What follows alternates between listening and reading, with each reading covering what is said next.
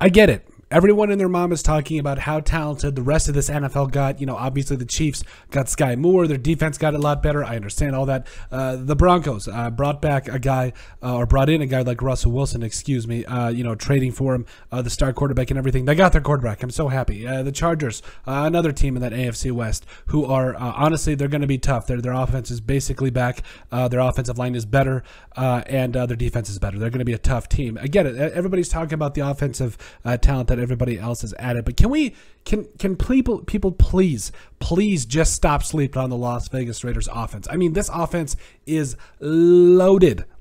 I mean, you talk about just top to bottom. You have two #1 wide receivers in this NFL who quite possibly might have another 3 to 4 good seasons left with Derek Carr as the key cog of that offense. Like, just scary. You know, and I gotta warn you guys, I didn't have the chance to update my depth chart today, but I mean, we'll talk through it. Here we go. So you talk about the fact, again, Derek Carr at quarterback, fantastic. Josh Jacobs at running back, love it. You know, Jacob Johnson, I mean, fullbacks, you gotta love them these days. I still love fullbacks. Also, Darren Waller at tight end, Foster Moreau as well. You got Devontae Adams as well as Hunter Renfrow as your #1 and number 1B-ish wide receivers. And then I know Brian Edwards got traded, but the point is, obviously Demarcus Robinson, guys like Matt Collins, everybody else could step up for him. I love it. But, you know, and then the rest of this offensive line, however that pans out, you know, Colton Miller is, in my opinion, the only guy that should have a starting spot guaranteed at this point. The rest of it is up for grabs. Whoever performs, you get the spot. So, you know, just looking at this top to bottom, you know,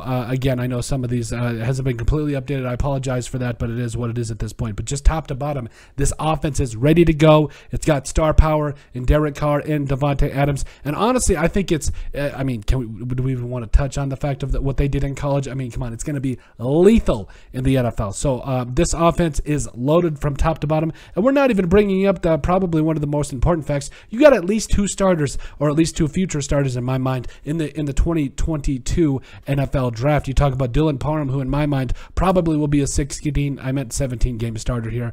Might take him a bit to get in the starting lineup. I don't know. Point is, he's going to start. He should be a starter for a long time for the Raiders. Zamir White is going to be the future of the Raiders running back room for a long time, for at least the next 4 years, excuse me. You also got Neil Farrell Jr. and Matthew Butler at defensive tackle, and you know, and Thayer Montford and Britton Brown just kind of rounding out this draft class. But the point still remains the same. A stacked offense, a defense that's retooled, and it's just, again, I gotta give a lot of a lot of love. We'll say that to the rest of the NFL. We talk about AJ Brown going to join the Eagles, and Devonta Smith, Jalen Hurts, and all them. I love it. You know, Hollywood Brown going over to the Cardinals. Love that as well. I think it's going to be huge. But nobody in their right mind is talking about the Las Vegas Raiders offense, and it's a travesty. It's an absolute travesty. We're talking about an offense. I expect if the offensive line gets solved, if they bring in a right tackle or not for Alex Leatherwood, I don't know how that's going to all turn out. That's kind of my only question mark left, excuse me.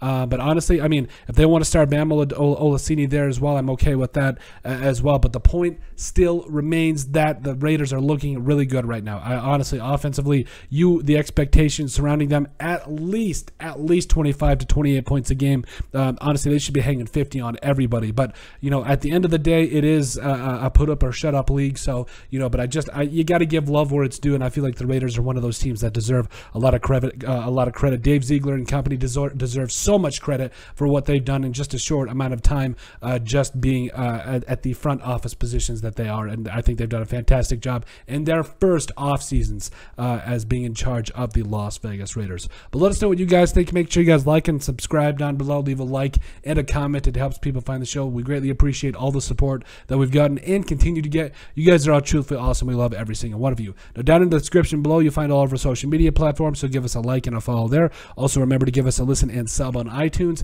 And finally, if you have anything else you'd like us to cover, send us an email at thesportsbp@yahoo.com or put it in the comment section down below, and we would love to cover it. But let us know what you guys think about the Las Vegas Raiders offense being loaded.